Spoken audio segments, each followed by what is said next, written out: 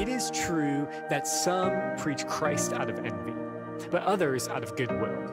The latter do so out of love, knowing that I have been put here for the defense of the gospel. But what does it matter? The important thing is that in every way, whether from false motives or true, Christ is preached. And because of this, I rejoice. Yes, I will continue to rejoice, for I know that through God's provision of the Spirit of Jesus Christ, what has happened to me will turn out for my deliverance. I eagerly expect and hope that I will in no way be ashamed, but I will have sufficient courage so that now, as always, Christ will be exalted in my body, whether in life or by death. For to me, to live is Christ, to die is gain.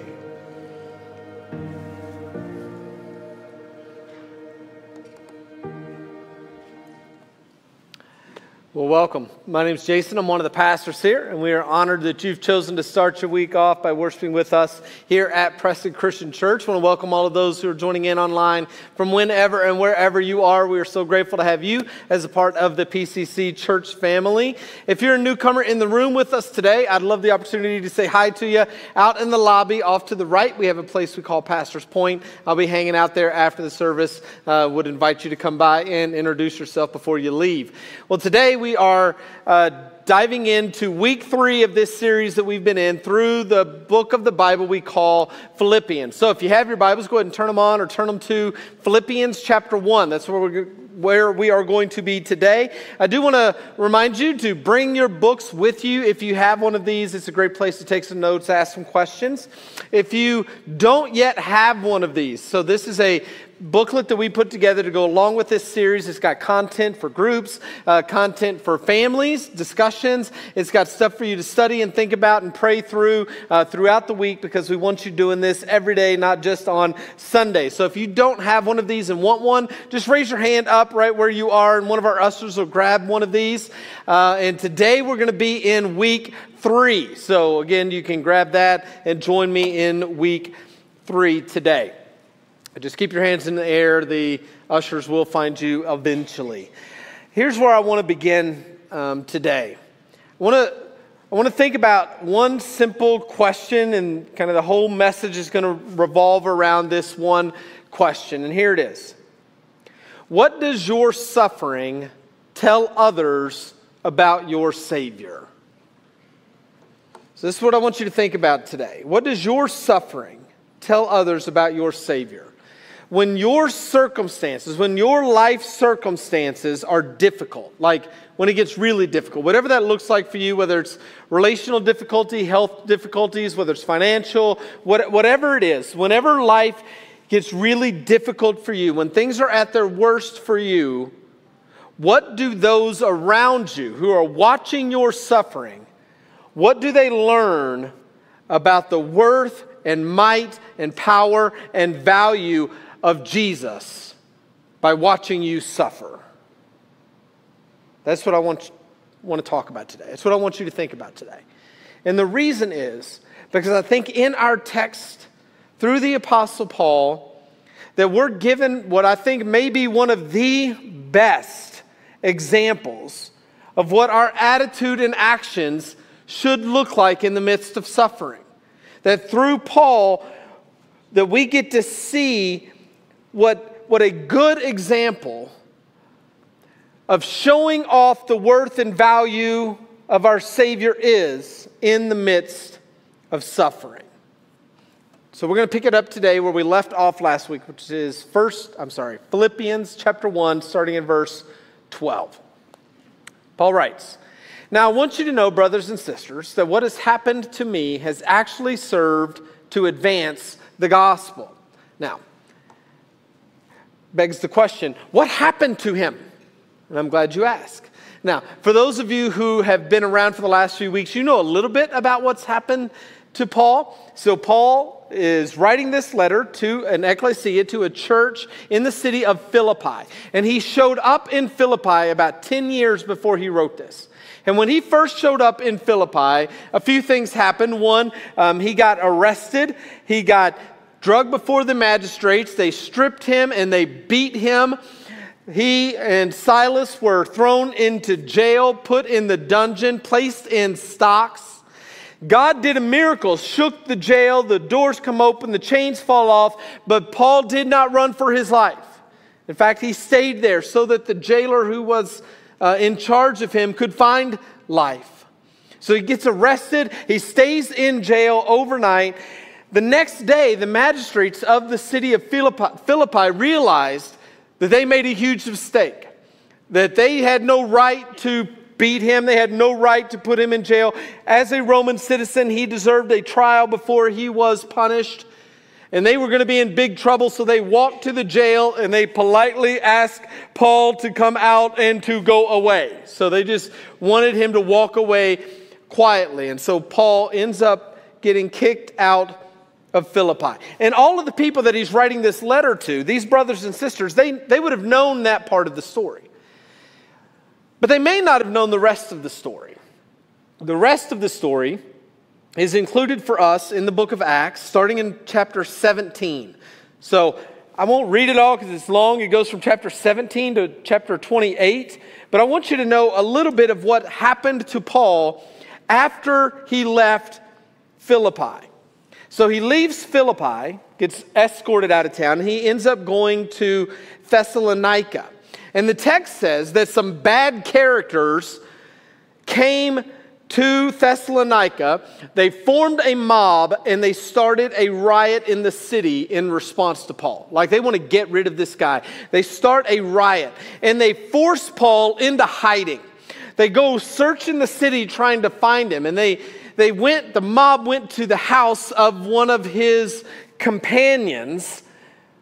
Paul wasn't there. So they drug his companion, most notably a strapping young lad named Jason, who gets drugged before the authorities, and Paul is forced to sneak out of Thessalonica under the cover of darkness. That's what happened after Philippi. He then goes to a town called Berea. Again, he shares the gospel, people believe. But those agitators, the text says, from Thessalonica get wind that Paul's now over in Berea. So let's go over to Berea and we'll do it again. And so they go to Berea and they start raising a fuss again in Berea and again force Paul out of town. He ends up in the city of Corinth. And things were going well for a while. In fact, he stayed in Corinth for about 18 months preaching and sharing the good news of Jesus. But after about 18 months, it happens again. And there's this united attack against the Apostle Paul. And yet again, he is drugged before the authorities.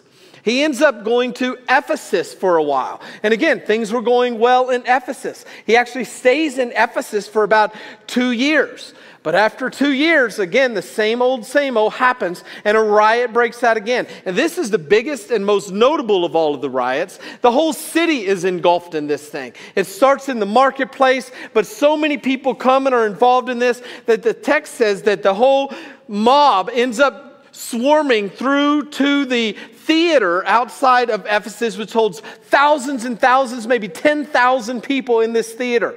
And this mob pushes everybody into the theater. And the text says that half of them don't even know what they're doing. They're all yelling at each other, and some were shouting one thing, some were shouting another, and some didn't know why they were there. It's kind of like social media. You just got everybody yelling and nobody knows what they're doing there. And so everybody's screaming, and Paul just wants to stand in front of the crowd and preach.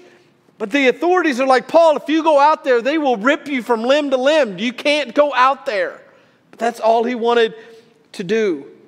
He gets out of Ephesus and he's starting to head back to Jerusalem. He feels like God's calling him to go back to Jerusalem. But he knows if he goes, things are going to end badly for him. But he decides this is what God's calling him to do, so he does it anyway. On his way back, there was a ship he was supposed to take, but there was a plot to kill him when he gets on the ship. And so he had to forego taking the ship and take the long way around, marching around to get back to Jerusalem. He finally gets to Jerusalem, and sure enough, he wasn't in the city a week before another riot breaks out. And this time, they get a hold of Paul. And the text says they're beating Paul. They drag him in front of the temple, and they are beating the life out of him.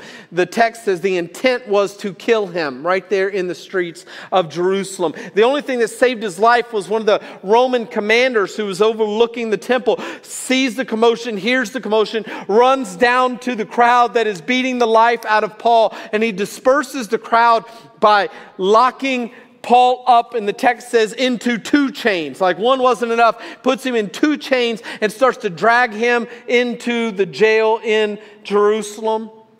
But while he were going in, the mob begins to violently chase after him again, so much so that the soldiers who were guarding him had to pick Paul up and carry him into jail for his own safety. He's waiting there in the jail to go on trial there in Jerusalem. And while he's waiting to go from the jail to his trial, 42 men, the text says, plot an ambush for when they take Paul out of the jail and take him before the magistrates. They're going to ambush and kill him right there in Jerusalem. But luckily, Paul's nephew catches wind of this plot, tells the Roman authorities, who then send out a detachment of 200 men, 70 horsemen, and 200 spearmen to move Paul out of the city. We can't try him here. They're just going to kill him. They're going to ambush him. So we got to get him out of town. And so they take this detachment of soldiers and march him from Jerusalem to the city of Caesarea. And he waits in the city of Caesarea for 2 years to get a trial before the governor named Felix. But Felix would never give him a trial. So he's sitting there in prison in Caesarea for 2 years. Felix finally is put out of office, and another governor named Festus is put in his place. And Festus hears about Paul and brings him before him. Some of the people who were trying to kill him come to Caesarea and say, hey, he needs to go on trial in Jerusalem. And Festus wanted to make those people happy. He says, okay, I'll just send him back to Jerusalem then.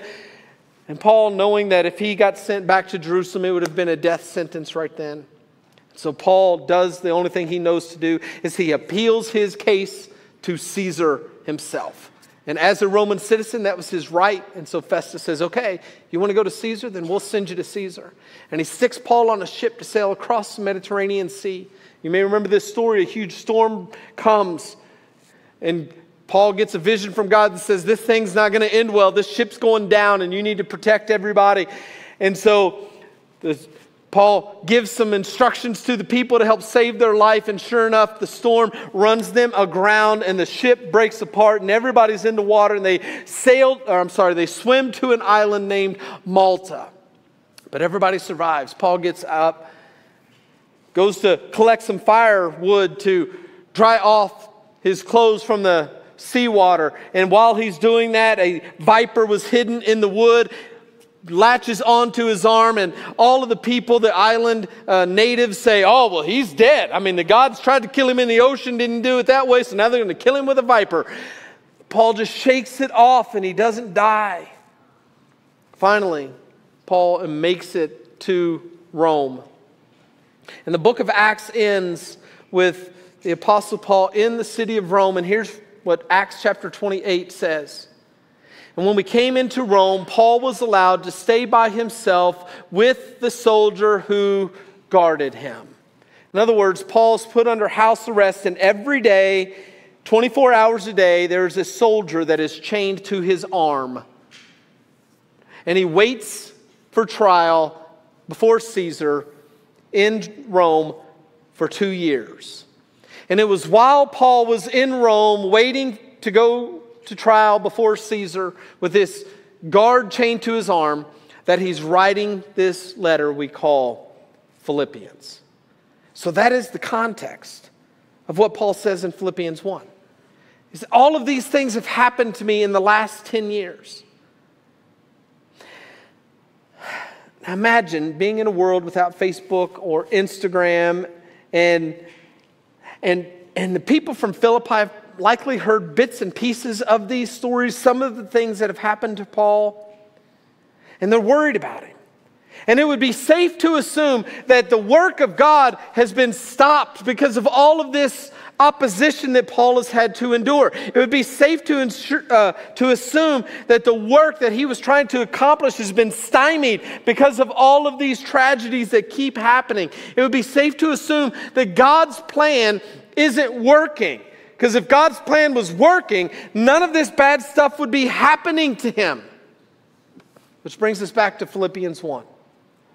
Paul writes, "Now I want you to know, church in Philippi, brothers and sisters, that what has happened to me over these last 10 years, all of these bad things that you've heard year after year after year, all of these things that have happened to me has actually served to advance the gospel."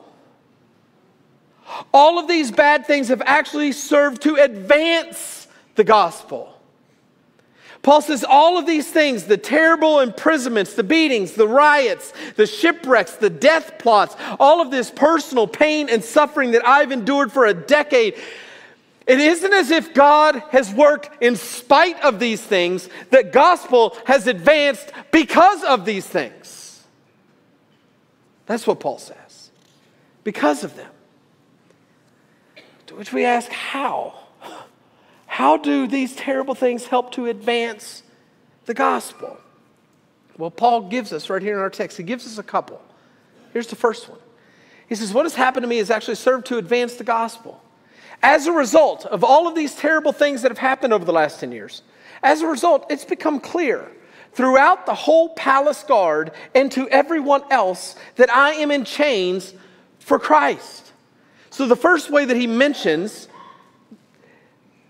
that the gospel has advanced because of these terrible things is that all of these guards who are chained to him, like they're doing 8-hour shifts every other day, 24 hours, 3 different guys chained every single day, all of them have heard about Jesus now because they have to be chained to Paul. Like all of them. All of the palace guard, the whole palace guard. They've all been rotating for 2 years. Now they all know about Jesus because they're chained to Paul. Have you ever met a new grandparent or someone who is like uber into CrossFit or essential oils or a vegan diet? Have you ever met somebody who's super into those things? If you have, you would know it because they're going to tell you. Like again and again and again. They just won't stop talking about it. You want them to, but they won't. That's Paul with Jesus. Like he's not going to stop talking about Jesus. Again, these poor guys, they're chained to him every single day for 8 hours a day. The text says they're from the palace guard or the imperial guard. These are like Caesar's own private police are the ones who are chained to Paul every single day. And every single day, Paul has them held captive. They can't go anywhere. And so he's just preaching the gospel. And every one of them have become aware of the fact that he is not in jail because he has committed a crime. He is in jail because he is committed to Christ. Which brings us to the first point I want to make today. I asked the question at the beginning. What does your suffering tell people about your Savior?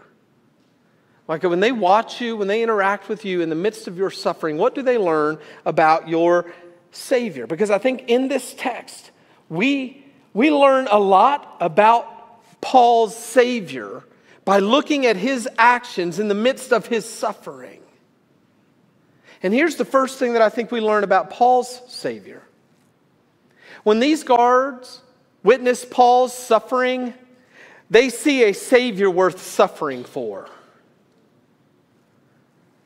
When they see Paul's suffering, they see in him a Savior who is worth suffering for.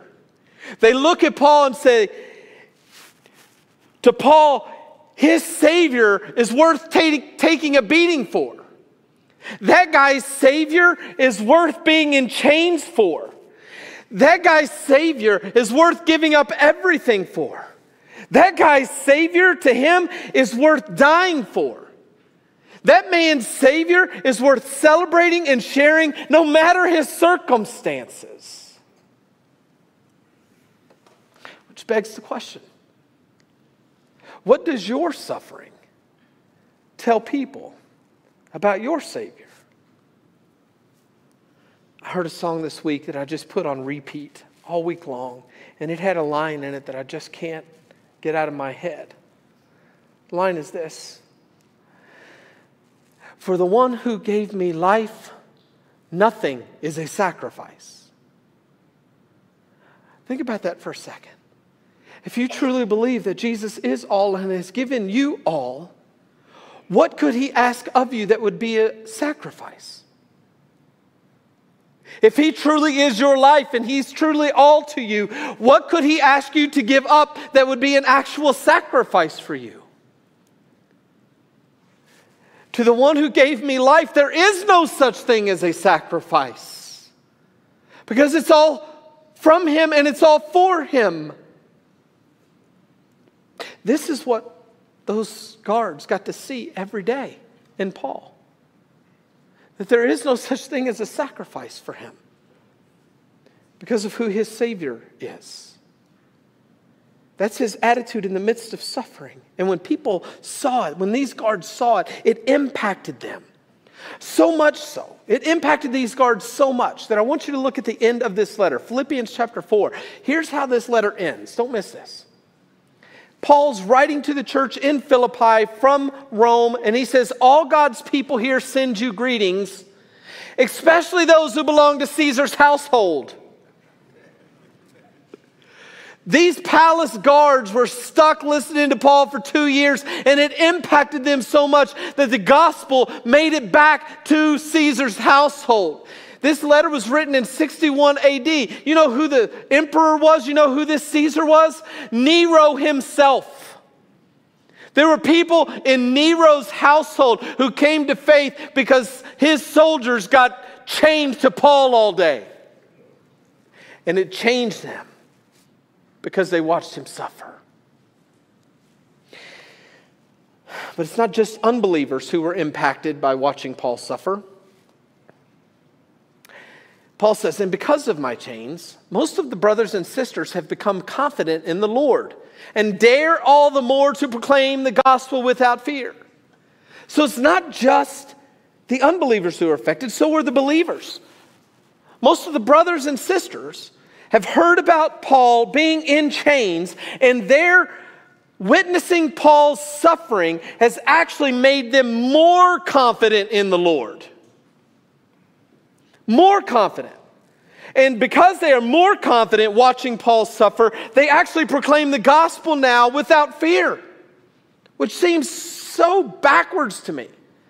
It would seem as if you watch Paul suffer. He gets thrown in jail. He gets beat all the time. Everywhere he goes, a riot breaks out. He ends up in prison, not just for a year, but years upon years. I mean, he spent 4 of the last 5 years in prison.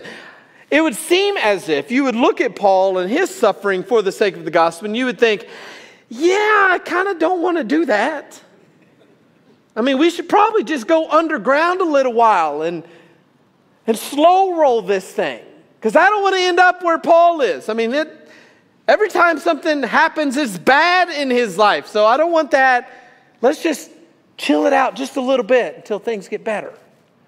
Paul says, no, that's not what happens. Actually, when they see my suffering, they become more confident and become more fearless. They are preaching it more and more.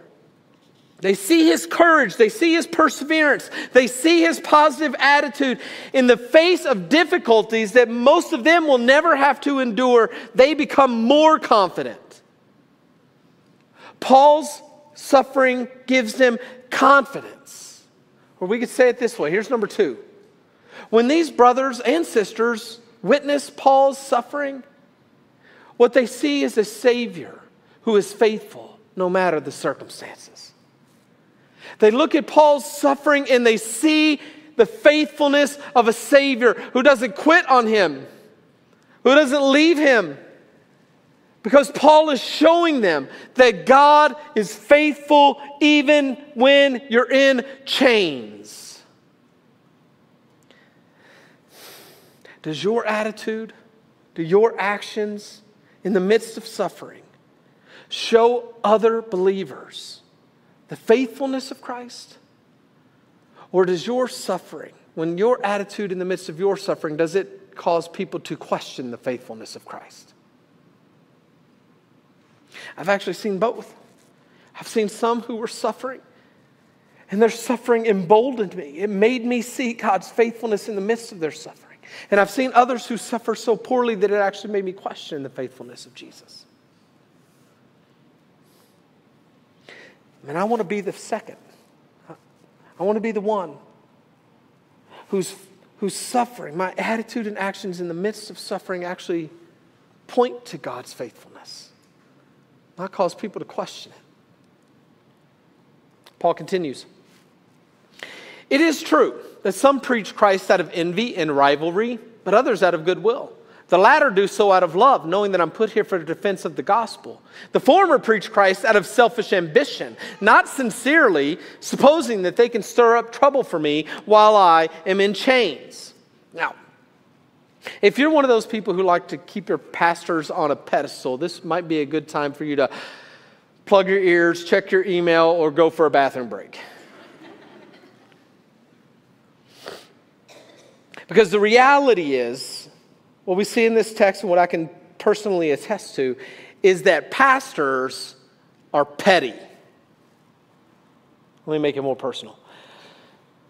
Your pastor is petty. There's often this undercurrent of rivalry that happens between pastors. You go to a conference and there's just this rivalry that happens. Or often you've seen it, many of you have been a part of a church that kind of looks at the other churches in the city as somehow their competition. And there's this rivalry that happens. And it's all around, well, who gets the bigger church and who has the most sermon views and who gets the bigger speaking engagements and who gets the book deal and who has the most Twitter followers and the most famous reputation. And it's disgusting. It's ugly. It's petty. And what this text reveals is that it's not new. It's not new. Imagine for a moment that you are a pastor in the city of Rome. And you're pastoring a small church there, or maybe even a large church there in Rome, and things are going well and you're feeling pretty good about your life and your ministry. And then all of a sudden, of all of the people in the world, guess who shows up into your town? The Apostle Paul. The Apostle Paul shows up. And there is no one in the history of Christianity from the first century until now who has cast a bigger shadow on the church than the Apostle Paul. Like nobody. And so imagine the Apostle Paul shows up into your town. And it's like, how am I supposed to compare with that? I mean, how did he come to faith? Jesus showed up and called him out on the road to Damascus. Like literally, voices from heaven call him into the kingdom. I got raise your hand and bow your head and pray this prayer after me. He gets Jesus showing up and calling him by name from heaven. When he learns the gospel, how did Paul learn his theology? It was Jesus for 2 years downloading the gospel, all of the theology of Scripture, downloading it to Paul one-on-one for 2 years, private discipleship with Jesus. I got 6 years of Sunday school. He gets download from Jesus. Paul, I mean, this guy, everywhere he goes, he plants a church. Like he just shows up in a town, people are saved, and a church pops out. And then he goes to the next town, and it happens again, and again, and again, and again. That's what happens. Paul is so big. He is so filled with the Spirit. He has such passion and conviction that when the Apostle Peter, you know, the one that Jesus said, on this rock I'll build my church, Peter. When Peter steps out of line, the Apostle Paul has all the confidence to walk up to Peter, stand face to face, and call him out on his sin in the middle of everyone, and he's right. I mean, that's Paul. If you are a pastor with any insecurity, imagine how it would make you feel when Paul sets up shop next door. I mean, literally, when Paul writes a letter to people, it becomes the very word of God. How do you compete with that? So imagine how you must feel if you're one of these pastors and Paul shows up and then your congregation comes in. Oh my goodness, did you hear? Paul got arrested and he's right down the street. And they're letting him hold Bible studies out of his house arrest.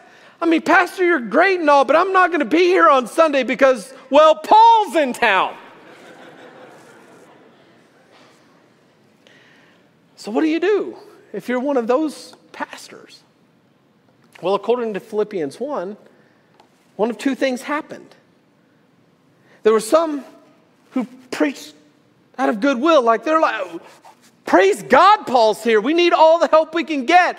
We're going to keep sharing the gospel and hope more people come to faith. Praise God that Paul's here. But there's another group. And the text says they preached Christ out of envy and rivalry. In fact, they preach Christ out of a selfish ambition. They want Paul's platform. They want Paul's influence. They want to have what Paul has. They want their name and fame to rival Paul's. So they are preaching out of a selfish ambition, out of a sense of rivalry and envy for the platform that Paul has. And the reason they're preaching a good gospel that saves people, but the motive behind it is so that they can stir up trouble for Paul while he's in chains. In other words, we want more people to come to Jesus. We're going to share the gospel, but the motive is we're going to raise a ruckus in the town with all of these Christians by growing our churches so that the authorities get mad. And when they get mad because there's ruckus being raised by all these people coming to Jesus, who are they going to get mad at? Oh yeah, they're going to get mad at Paul, because they know him. He's the name and the face for this whole movement. The more people we can get to love Jesus, the more trouble we can get Paul in. We're on it. And it's sick. And it's ugly. And that's what they do. It's one thing when your opponent sets you up to get you in trouble. It's a whole other thing when it comes from friendly fire. When it is your own teammate taking you out because of their own envy and rivalry. But that's what Paul's enduring. And yet, I want you to look at his response. But what does it matter? The important thing is that in every way, whether from false motives or true, Christ is preached. And if that happens, I'll rejoice. I don't care if it gets me in trouble as long as Christ is preached. What does this teach us about Paul's Savior? When the church witnesses Paul's suffering at the hands of these jealous pastors, they see a Savior who's worthy of all glory. They see a Savior worthy of all glory. Paul says, I don't care if I'm forgotten. I don't care if no one knows my name. I don't care if I don't get the credit. I don't care. I'm not preaching for my own name or my own fame. Paul says, I'm serving a Savior who's worthy of all the glory. And so as long as he gets preached, I don't care who gets the credit or what happens to me. I don't care about their motives. All I care is that Christ gets preached. Can you say that? For those of you who have ministries, can you say that?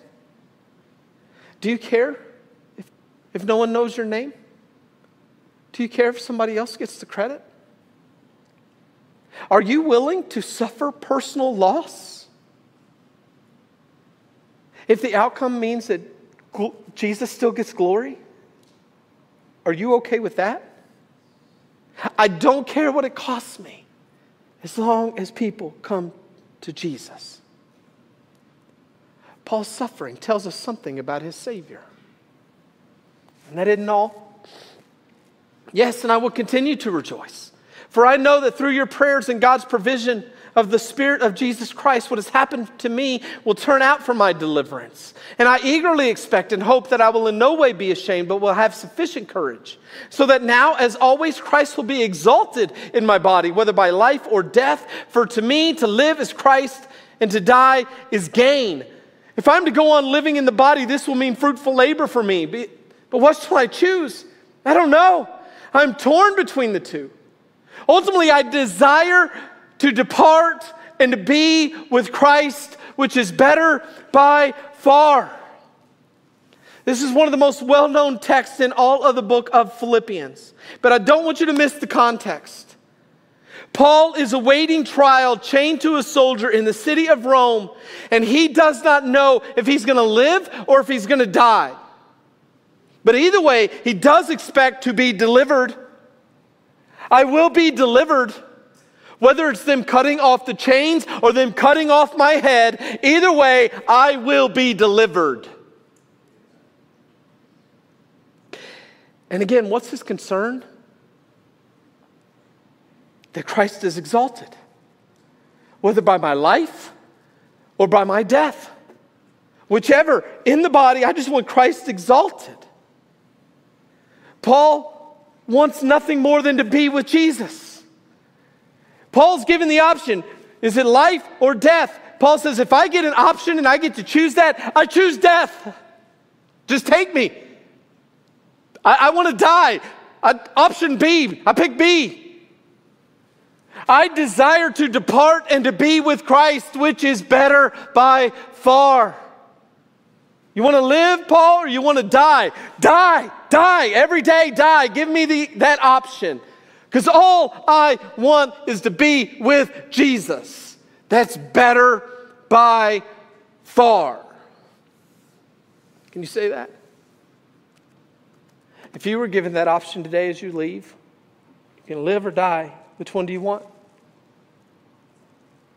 Most of us, we probably aren't with Paul on this one. Better by far? Which we may wonder, better?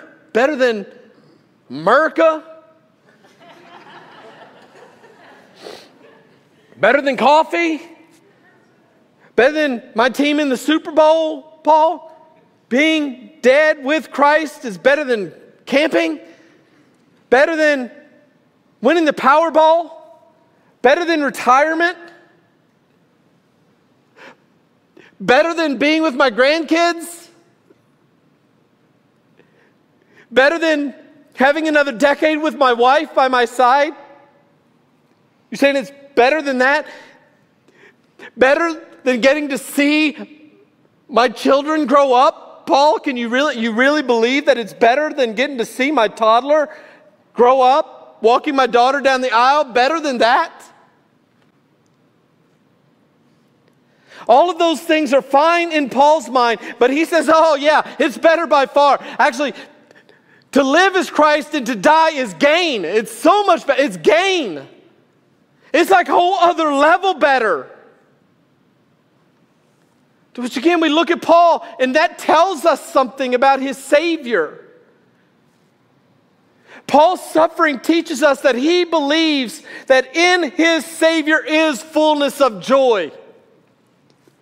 Like fullness of joy, the greatest amount of joy that can ever be experienced ever in the universe comes in the presence of Jesus, which is what makes being with Jesus better by far.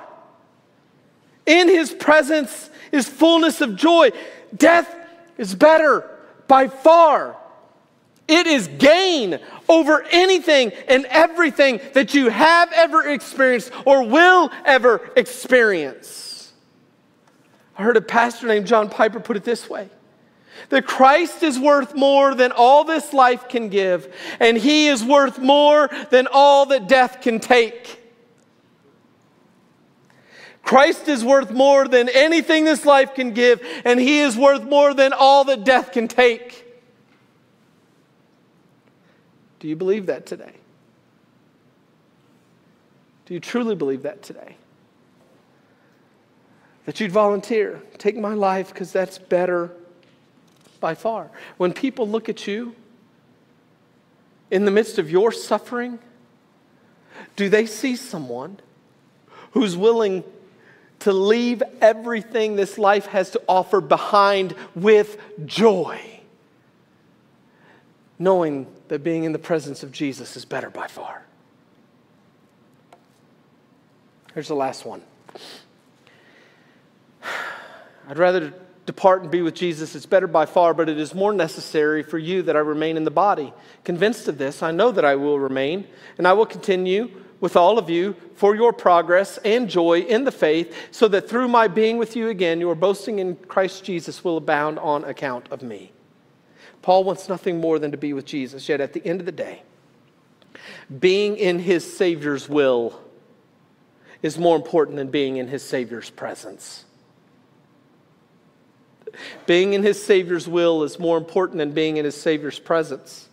So much so that Paul is willing to forego his own greatest joy of being in the presence of Jesus. He says, I know, but it's better, not for me, but it's better for you. It's more necessary for you that I stay.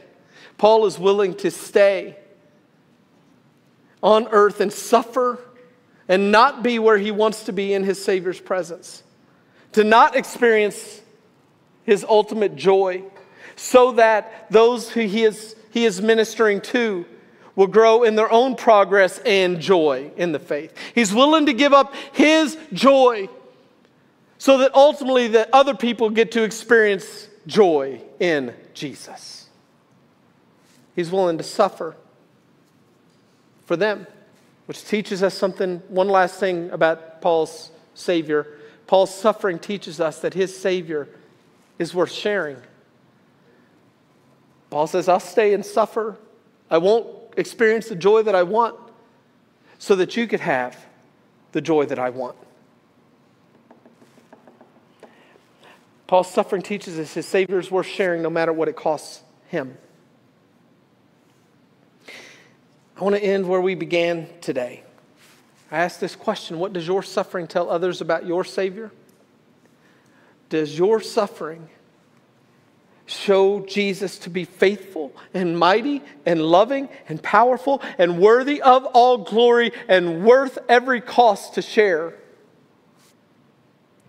Or does your suffering, your actions and your attitude in the midst of your suffering, show Jesus as inept and weak and cruel and insufficient? Suffering is a part of every human story. And Christians are not exempt. In fact, we're promised more suffering as a follower of Jesus. Your story will have suffering in it. And I just want to make sure that we, as an ecclesia, as a body of Christ, as a bunch of followers of Jesus, that when suffering is written into our story, our actions and attitude in the midst of our suffering show off Jesus as glorious and worth pursuing, no matter what it costs. Lord Jesus, I pray that you would give us strength in the midst of our suffering, that we would find you faithful, and that we would continue to follow even in the midst of our own pain. And that as others look at us in the midst of our suffering, they would see a Savior worth suffering for. And we ask you to do that by the power of the Spirit in us. In Jesus' name, amen.